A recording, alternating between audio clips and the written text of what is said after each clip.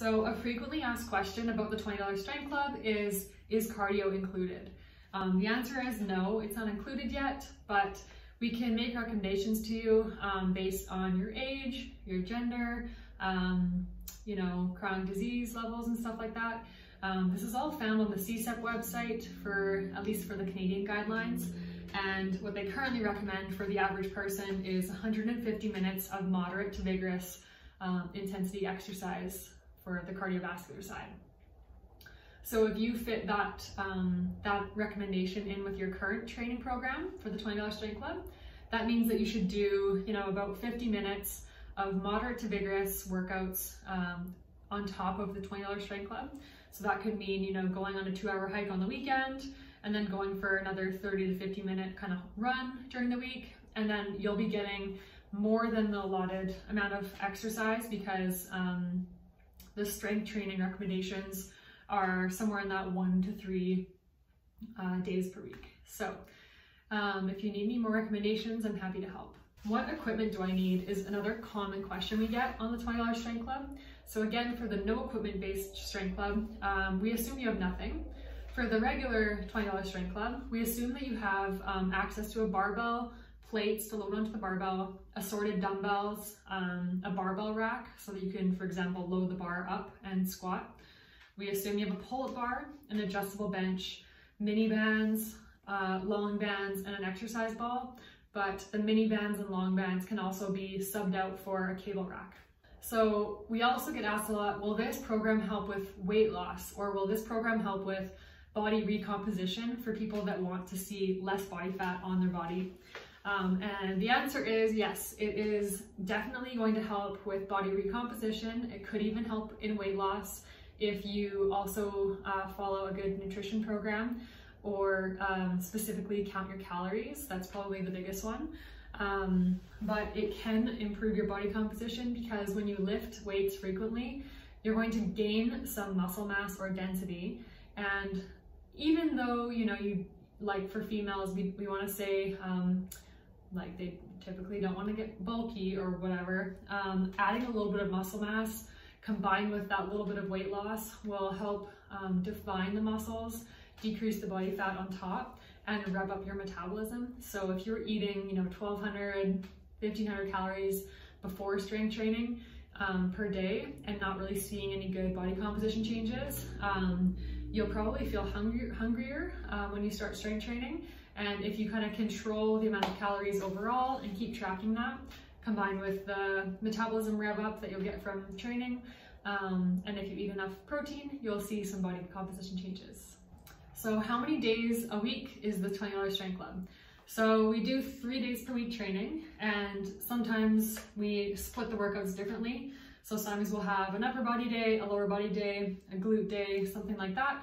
And other programs, we tend to split them. So we might just do an upper lower split day, a back and buys day, split day, bodybuilder kind of style, a glute and core day. But more frequently, we tend to do 3 full body days. So you're probably wondering, what does it mean when I see in my workout A, B, C, or A, B, B, C, C, C? This means that you're gonna structure that lift in supersets. So if you see 2 A's, you'll click on the first A.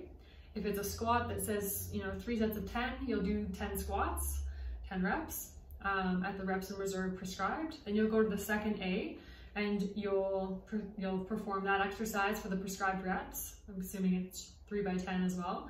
And then that second exercise will typically show a rest period. Maybe it's 60 seconds, 2 minutes.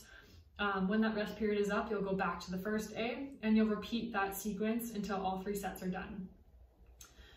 Following the first superset, you'll go to the second superset. So all the B's finish in the same way, C's finish in the same way. If you don't have enough time to complete your whole workout, we recommend that you just stop when the time's up. Try to fit in as much exercise as you can during that time while being true to the rest periods and the reps and the sets. And that will be the most effective use of your time. And then over time, when you get used to the movements, you don't have to check the videos as much because you'll know the motion a lot better. And you can be a little bit more efficient when you're in the gym. Another tip is sometimes at certain gyms, especially during the pandemic when I'm filming this video, Sometimes it's difficult to pair together two supersetted exercises that are on opposite sides of the gym. So if you find that your squat exercise is really far away from the next exercise that you're supposed to go back and forth, or the equipment is really busy, taken up, and you can't find the right equipment because it's being used, you can also just perform the whole workout as a non-supersetted workout. So you can just do all of the A1 from start to finish, 3 sets of 10, with a little bit of rest in between. Then you can do A2 as a B, and you can just sit at that exercise or sit at that station and finish it till it's complete, because then that way you're able to slowly complete your whole workout without bouncing around the whole gym and without having to wait for equipment, because you can always jump to like a C and then back to an E, back to a B, so that you get all the total work in, but a little bit more efficiently. Just a reminder that consistency is key. So if you miss a workout on one of the days of your week and you click on your calendar icon and you see, green on Monday because you completed it, check. Green on Wednesday because you completed it, check. But your Friday was red. You missed your workout and you were busy all weekend, now it's Monday again.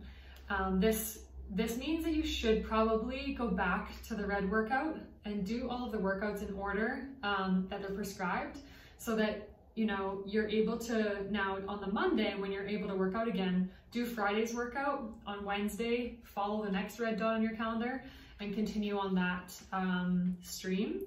Another possible way to modify the $20 Strength Club is if you know that you can only do 2 days of working out per week, but the program is 3 days, you can always just cut out one of the days completely. So every single time a program came out, you could choose to nix all the Wednesdays and just do Mondays and Fridays. Or you could choose to nix the Mondays and just always do the Wednesdays and Fridays. But if possible, and you're able to get 3 days of working out a week, I would say try to always just follow the red dots if you miss a day. Lastly, what do tempos mean? So sometimes you'll see on your workout like 2, 1, 1, 1, 3, 1, X1, etc. So this means it's an indication of how slow or fast you should be lifting in the various ranges of your strength training or of that exercise. And so on a squat, for example, the first letter of your tempo, if it's 2, it's the lowering phase, and on a squat it means that you would take 2 seconds to descend down to the squat. If the tempo, was 2, 1, 1, 1, you would go 2 seconds down, you would hold your squat at the bottom for 1 second, you would come up in 1 second, and you would hold at the top for 1 second.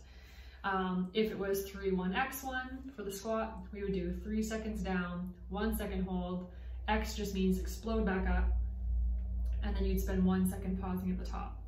Now this is important because we want you to still control your lifts, and we want you to have an appropriate amount of time under tension so that you get a good adaptation from the strength training. But also it's important to keep that brain-body connection of, intention in your lifting and feeling what you're supposed to be feeling. We really hope that you enjoyed the $20 Strength Club, and if you have any questions, any issues, or if you want to tell us about your program and how it's going for you, feel free to reach out. You can find us on the app, or you can email me. It's at info@vitalstrengthphysiology.com. Thanks.